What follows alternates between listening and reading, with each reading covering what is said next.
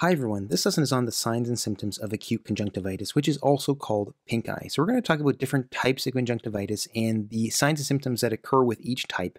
We'll also talk about associated medical conditions and possible complications that can occur if you have conjunctivitis. So before we talk about the signs and symptoms, let's talk about what conjunctivitis is. So conjunctivitis is an inflammation of the conjunctiva of the eye, and the conjunctiva is a membrane that covers the inner lining of the eyelid and also the outer surface of the eye. And in this condition, that layer or that membrane becomes inflamed. And as mentioned before, acute conjunctivitis is also known as pink eye. And although it is characterized by a red or pink eye, not all red eyes are conjunctivitis. So this is something to think about when we go through this lesson. So there are three different types of conjunctivitis we're going to talk about in this lesson. One is known as allergic conjunctivitis. The second is bacterial conjunctivitis. And the third is viral conjunctivitis. Now, the most common type is going to be viral conjunctivitis, and this makes up 80% of all cases of conjunctivitis. And bacterial conjunctivitis is more common in children. So we're first going to talk about allergic conjunctivitis. So this is what allergic conjunctivitis can look like. So some of the characteristic signs and symptoms that can occur with allergic conjunctivitis is eye redness, and we can see conjunctival injection. So conjunctival injection is simply a term for dilated or inflamed blood vessels in the eye. Now you can't really see it in this image, but there may be some of these dilated blood vessels that can be seen in the eye of patients who have allergic conjunctivitis. Now we can also see itching, and itching is actually going to occur on the eye or surrounding area. And it's going to be a characteristic finding in allergic conjunctivitis. So the eyes are going to be very itchy with this condition. And along with this itching, tearing of the eyes is very common with this condition. So it's going to be runny eyes, and the discharge is going to be watery and clear. We can also see something called chemosis. Chemosis is the swelling of the eye surface. So this is what chemosis actually looks like. And then in some patients, they may have burning eyes. So there's a sensation of burning, but otherwise there's no pain with the eye. So oftentimes patients can have very itchy eyes, runny eyes, they can have chemosis, and they can feel like there's burning sensation with their eyes. And with regards to allergic conjunctivitis, symptoms are going to occur bilaterally, which means that they're going to occur in both eyes. So all these symptoms are going to be seen in both eyes. Now, there are other associated signs and symptoms of allergic conjunctivitis and other associated medical conditions. So what we can also see with allergic conjunctivitis is increased mucus production. So patients can be very congested, they can be sneezing, they can be blowing their nose a lot, and in some patients they may be coughing as well due to postnasal drip. So that's where there's mucus that runs down the back of the throat and causes some coughing to occur. And allergic conjunctivitis is going to be associated with what we call the atopic triad. So the atopic triad are going to be three conditions, all starting with the letter A, so that's going to help us remember them. One of them is allergic rhinitis. So allergic rhinitis is also known as hay fever. This is where patients have excessive sneezing and runny nose, and again, runny eyes and itchy eyes are going to be very common with this. Patients with allergic conjunctivitis can also experience atopic dermatitis. This is also known as eczema, and asthma can also occur in these patients as well. So these are going to be associated conditions with allergic conjunctivitis. And if you have one of these atopic triad, 80% of the time you will have another one or both. So they're very highly associated with each other. Now let's talk about bacterial conjunctivitis. So this is what bacterial conjunctivitis can look like. Again, we can see eye redness, and we can definitely see conjunctival injection in this image here. So you can see all these dilated and inflamed blood vessels. We can also see itching. Itching can occur in bacterial conjunctivitis, but it's not as characteristic of a finding.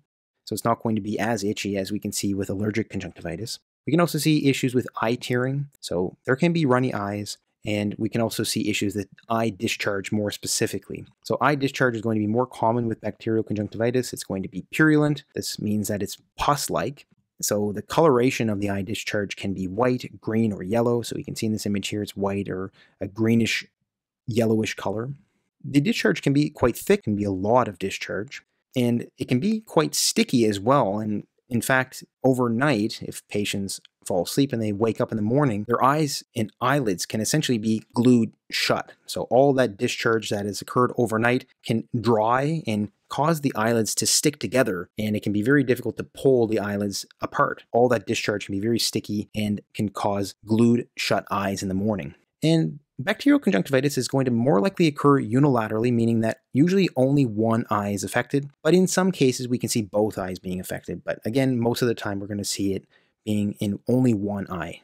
Now, having bacterial conjunctivitis can lead to several different complications. One of them is a condition known as bacterial keratitis. Keratitis is an inflammation of the cornea of the eye. So the cornea is going to be overlying the pupil and the iris. And this is where light is focused through, and this is a layer through which we actually see. So this can more often occur in patients who wear contact lenses, and when patients have bacterial keratitis, they may have eye pain and blurred vision. You can imagine again that the cornea is inflamed and may have difficulty having light travel through it. And there can also be issues with photophobia, which is a sensitivity to light as well.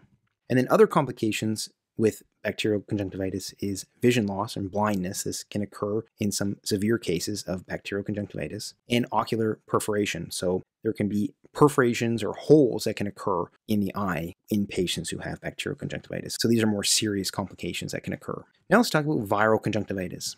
So this is what viral conjunctivitis can look like. So again, we're going to see eye redness. And with regards to the eye redness in viral conjunctivitis, we're going to see something called follicles more often. So follicles are these little raised bumps. So if you were to pull down on your eyelid, you can actually see these little raised bumps. These can occur in viral conjunctivitis, but they can also occur in allergic conjunctivitis as well. We can also see itching with viral conjunctivitis, but again, it's not going to be as common or characteristic as in allergic conjunctivitis. And we can also see eye discharge as well. So tearing, the eye discharge is going to be more watery or serous, and there can be a little bit of stickiness as well with the discharge in viral conjunctivitis. So in the mornings, patients can describe their eyelids being sticky, so there may be a little difficult to open their eyelids, but there's not going to be like we see in bacterial conjunctivitis where they're essentially glued shut, where it's very difficult to pull them apart.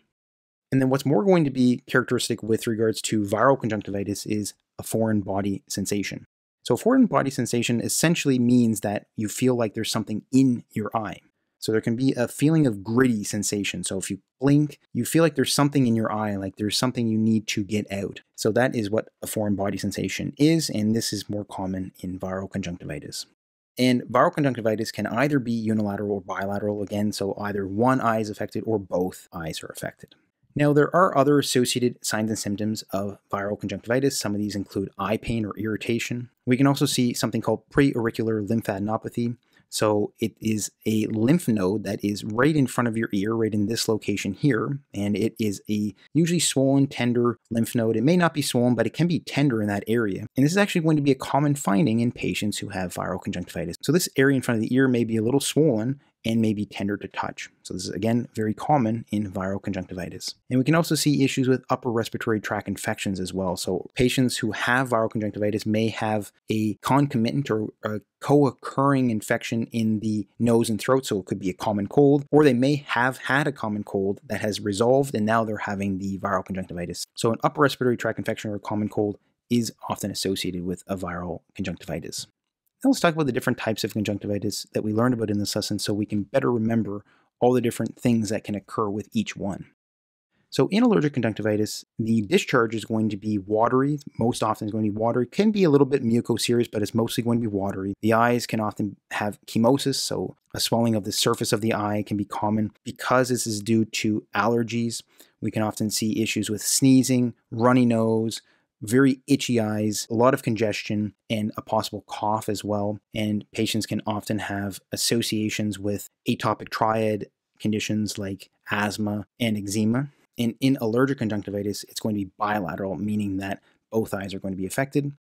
In bacterial conjunctivitis, it's going to be purulent discharge, meaning that it's going to be pus-like, it's going to be white or green or yellowish in coloration. There can be a lot of this discharge. In the morning, patients can wake up and their eyelids are glued shut, so that discharge can be so much that it can dry and stick and make those eyelids close together. There can also be complications with patients who have bacterial conjunctivitis. So complications can include bacterial keratitis and vision loss. And usually only one eye is affected in bacterial conjunctivitis. And in viral conjunctivitis, we can have serous or watery discharge. There may be follicles, so those little raised bumps. If you were to actually look and pull down on the eyelid, you can see these little raised bumps. There may be a foreign body sensation. There may feel like there's something in the eye as well. And then what's common with patients who have viral conjunctivitis is that preauricular lymphadenopathy, that little lymph node in front of the ear may be tender to touch. And in some other cases, the discharge in viral conjunctivitis can be mucopurulent, meaning that it's a mixture of mucus and pus or pus-like discharge. And that is going to occur in the case of herpes zoster ophthalmicus, which is an eye condition caused by a herpes zoster viral infection. So I do want to mention that here as well. And viral conjunctivitis is often going to occur in one eye or both eyes. So if you want to learn more about conjunctivitis, including how to treat it, please check out my full lesson on this topic. And if you haven't already, please like and subscribe for more lessons like this one. Thanks so much for watching, and hope to see you next time.